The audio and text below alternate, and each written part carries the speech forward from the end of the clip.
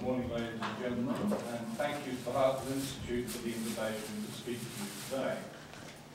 William Hogarth was an outstanding 18th century English artist, printmaker, and social commentator. He would be welcome with us today for his comments on the ICCC. On the right here, you see his interpretation of the fundamentalist religious meetings of the day. And the minister in the pulpit is threatening the congregation with a witch in one hand and the devil in the other, which might, of course, be the carbon dioxide in the atmosphere and the acidification of the ocean. The congregation is reacting in the way that humans en masse do. They are various states of hysteria and swooning. And the lady in the bottom left corner here is giving birth to rabbits. That is actually modelled on a known historic character in London at the time. And in the bottom right, probably most significant of all on a scale, is a diseased brain. Now, in this entire picture, there's one sane person. And that person is outside, smoking a pipe, looking through the window, somewhat bemused at what is going on. For the remainder of this talk, that person is you and me. This is the sort of fundamentalist things we're reading in the newspaper. Every credible piece of scientific evidence we now have, including that of Australia's peak scientific body, the Commonwealth Scientific, Industrial and Research Organisation, tells us that climate change is accelerating faster than previously feared. Now that was written by one James Norman, and I know no more about Mr. Norman than he is a reporter, and he's used the word science twice, scientific advice and scientific body. That immediately leads me to go to the bookshelf and pull down the dictionary and look up the word science. And when I do that, this is what I find, that the first definition is the state or fact of knowing. You think about that for a moment, that's a sort of state of grace. And it's a state of grace that certainly Al Gore and the ICCC and Mr. Norman and the CSIRO think they inhabit. But most of us don't use that meaning of science, albeit it's technically valid. Most of us use a definition of science which goes more like this. It's a branch of study which is connected either with a connected body of demonstrated truths or with observed facts which are systematically classified and more or less colligated, wonderful word, you only find words like that in the Oxford English Dictionary, colligated by being brought under general laws. There's no general law of climate change, and that is one of the problems, of course. That's why you can't just plug it into a computer model and get an answer that means anything. Finally, and most importantly in this definition, is the and which includes trustworthy methods for the discovery of new truth. Now, what are those trustworthy methods? And the answer, of course, is the time-honoured observations and experiments, so-called empirical science. And we don't do that just for the fun of it, we do that because we wish to test our hypothesis.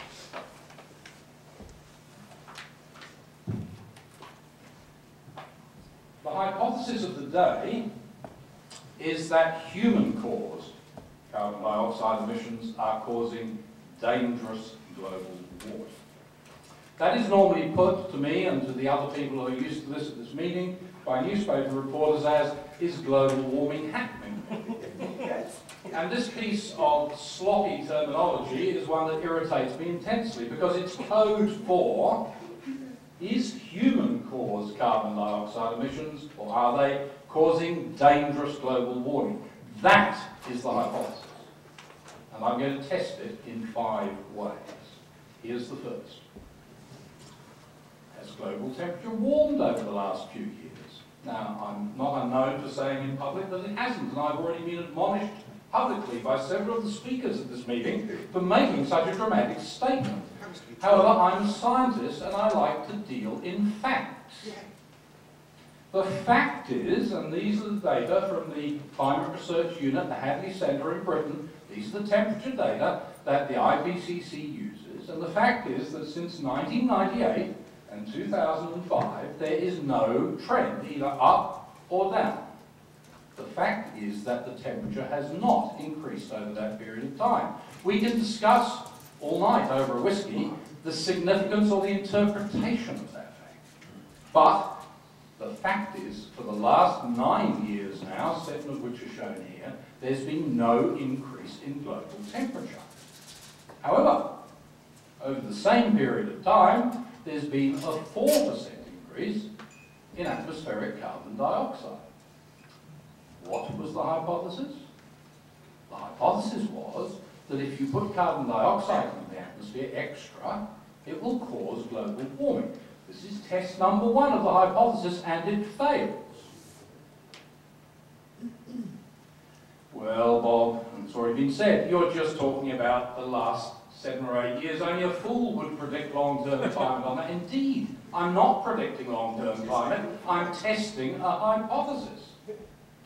And here it is. This is the little box we just looked at from 2000 to 2005 or so. And of course, that followed this ramp here from 1970 through to 1998, when temperature did increase as plotted by this graph. What is the temperature plotted here? It's the ground temperature from the thermometers, or these days the electronic sensors, in the little white Stevenson boxes. We've already heard most eloquently in at least 2 talks why that apparent warming trend is almost certainly spurious. Let's look at the best available data we have, the microwave sensing unit satellite data. From 1979 through to 2005, the southern hemisphere, flat as a tack, no warming whatsoever. The northern hemisphere, a very slight warming, and when you average it out globally, an even slighter warming. So not only for the last 9 years has there been no significant warming, but against the best database that we have, in reality, against the last 25 or so years, there has not been global warming, because global warming is both north and southern hemisphere. The planet doesn't know, if you're looking at it from space and measuring it spectroscopically, about this. We used to measure 1 number, but we're on the planet, we've measured 2 numbers. It's not warming in the southern hemisphere, and indeed it's only warmed a very small amount overall against the best data over that period of time. And here's the latest plot from the 2 different satellite groups of that Climate Research Unit data I plotted up out to 2008. Here's the recent dive away, and you'll see that's a continuation, in fact, of a declining trend now that's been going on actually since 2005. So we are 3 years into a declining trend. Again, we can argue about whether you think that's a period of time that's significant in climatic terms, but you can't argue about the trend itself. So test number 1 then, a requirement of our hypothesis is that if dangerous temperature rise is occurring, then temperature rise should be occurring. Well, it's not. The second test we will apply is, if we're going to have dangerous global warming, we have to show that it lies outside the previous range of natural variation.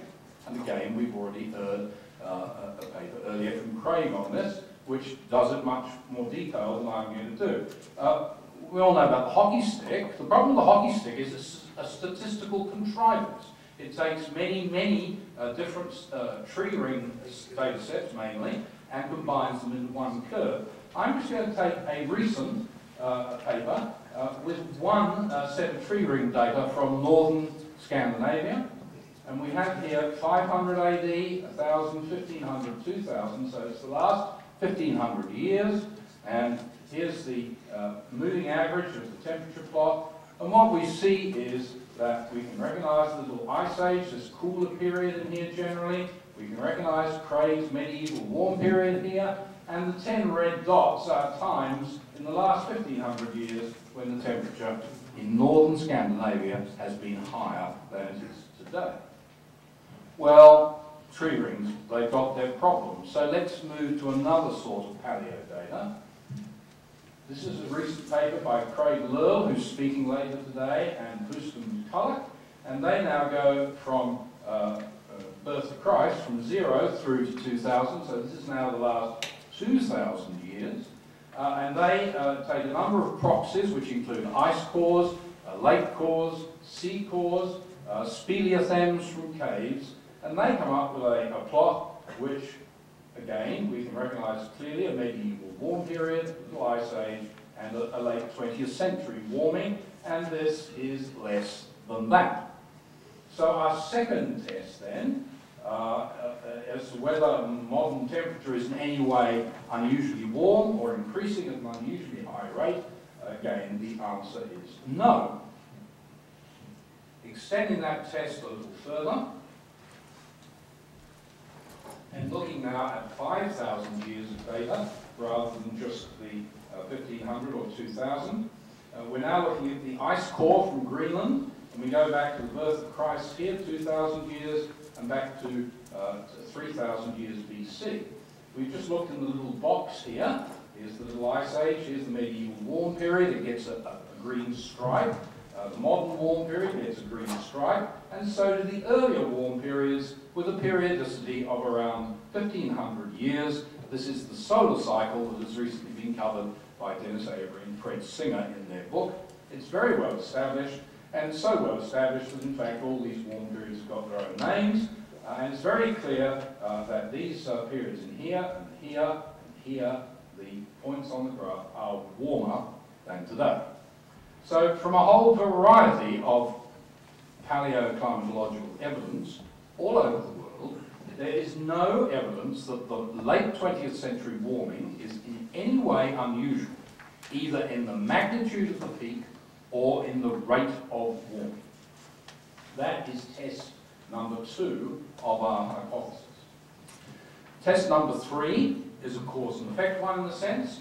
We say that increasing carbon dioxide in the atmosphere is going to cause the temperature to go up. So we compare those two curves, as Fred has done 5 minutes ago. The red curve is the IPCC temperature curve from 1860 through to 2000, and the black curve is the ramping up of carbon dioxide. And what we see is that at precisely the time after the Second World War that the carbon dioxide emissions are increasing at their greatest rate, the temperature goes down.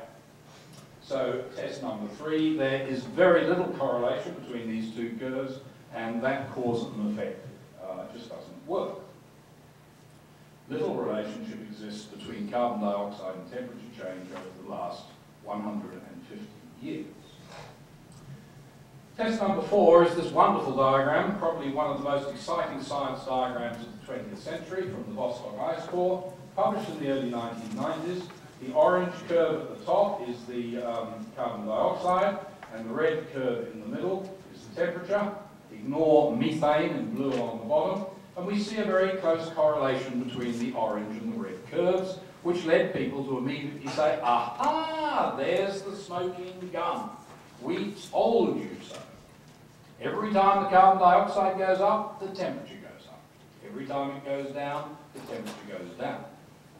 The problem was that more detailed work of these peaks, and we'll look, and from this came the legend that in the glaciations, the cold periods, the carbon dioxide content was about 180 parts per million, and in the warm periods about 280. And I don't need to explain why I use the word legend, because Fred Goldberg has just explained to us that it is very unlikely that this 280 parts per million actually represents the true interglacial value. The real value is probably significantly higher.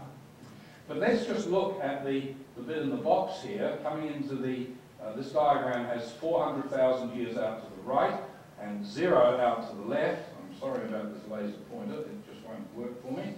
And let's zoom in and look at that a little bit, which is the change from the last glaciation to the modern warm period.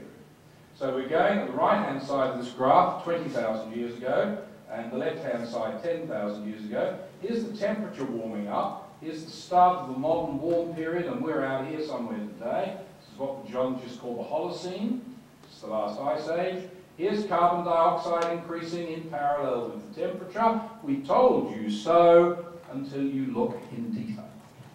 And when you look in detail, you find that the change in the temperature precedes by between a few hundred and 1,000 or so years the change in carbon dioxide. Say that again. Change in temperature precedes the change in carbon dioxide. This is a simple cause and effect. Our hypothesis says it's the other way around. You've never heard anybody argue that lung cancer causes smoking. In ice cores, then, the changes in temperature precede the changes in carbon dioxide by 800 to 2,000 years. At the scale of the big climatic glacial-interglacial cycles, carbon dioxide does not force temperature.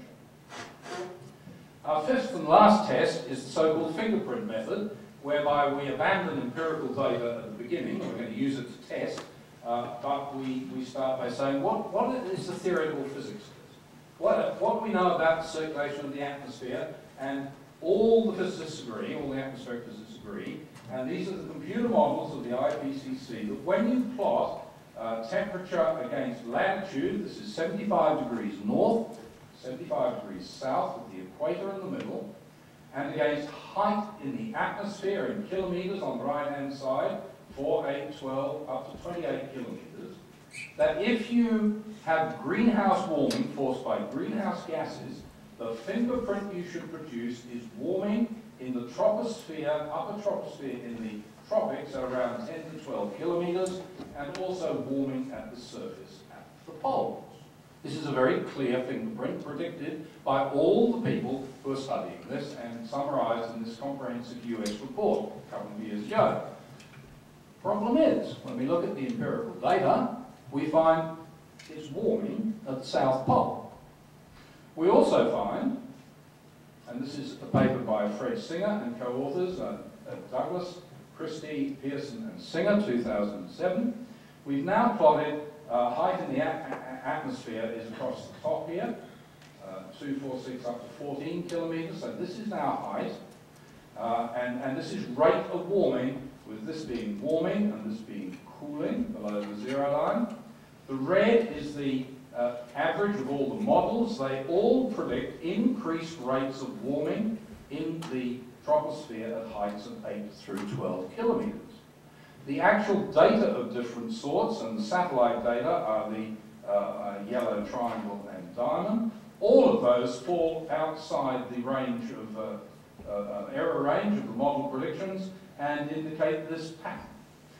So the empirical test of the theoretical prediction is it fails. The real world is not as it is being modelled by these greenhouse models. So that's test number 5. And in summary, 5 tests, 5 failures. What the dictionary calls our provisional supposition or hypothesis that dangerous greenhouse warming does not account for the known facts. The greenhouse hypothesis is thereby falsified. You'd think from the newspapers and television that this is a secret. It's not a secret. It's known to thousands of scientists worldwide, including many at this meeting. 103 of them, in December last year, during the Bali meeting, wrote to the Secretary General of the United Nations. And in the letter that they wrote to him, they said, this letter details some of the serious science misrepresentations, that's a pretty heavy accusation, in the IPCC summaries for policymakers. It calls attention to the outdated nature of some IPCC conclusions, and it shows that balanced economic analyses, that's going on in another room, do not support measures to restrict energy consumption for the purpose of diminishing carbon dioxide emissions. The signatories further explain that the current UN approach of curbing carbon dioxide emissions is likely to increase human suffering rather than decrease it, because attempts to drastically cut carbon dioxide emissions will seriously slow development. Who wrote this stuff? Must be a bunch of cowboys. Well, the list includes 2 of the world's greatest living physicists, Professor Iccc from Italy and Freeman Dyson from the United States. It includes winners of the Mills Medal in Cloud Physics of the Royal Meteorological Society, the Chapman Medal of the Royal Astronomical Society, and the Meisinger and Cheney Awards of the American Meteorological Society. Out of 103 signatories, 24 are emeritus professors. So of course, this letter was on the front page of the New York Times and the London Times and the Australian. It received not a mention in the world press.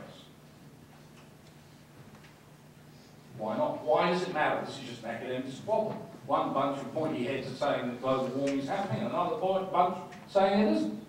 Well, it matters because in the last month we have had power emergencies, first in South Africa, where the mines have shut down, had to shut down because the electricity grid failed. Secondly, in New Zealand, where the wind failed to blow and they had a power station out of commission being maintained. Thirdly, in the United States, you all saw it a couple of days ago, the same thing happened, the wind stopped blowing in West Texas, so we have a power crisis. And fourthly,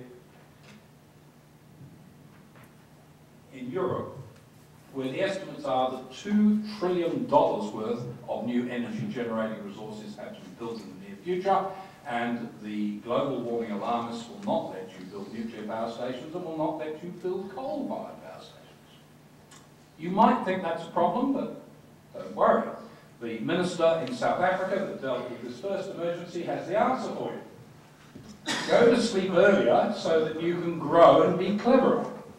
Boil less water, use the microwave rather than the stove, take a shower and not a shallow bath. Take a shower indeed. Okay, important conclusions. The assumption that prior to the Industrial Revolution the Earth had a stable climate is just simply wrong. Climates always change, it always will. There's absolutely nothing unusual about present day rates or magnitude of climate change. Atmospheric carbon dioxide is neither a pollutant nor is it the primary forcing agent of temperature change. Rather, carbon dioxide is a benefit for humankind. Try telling your teenage daughter that. Attempting to stop climate change is an expensive act of utter futility. The only sensible thing to do about climate change is to prepare for it in both directions, both for the beneficial warmings and for the much more dangerous coolings, for both are certain to occur in the future. And finally, don't forget, oh, sorry, this is you. Really?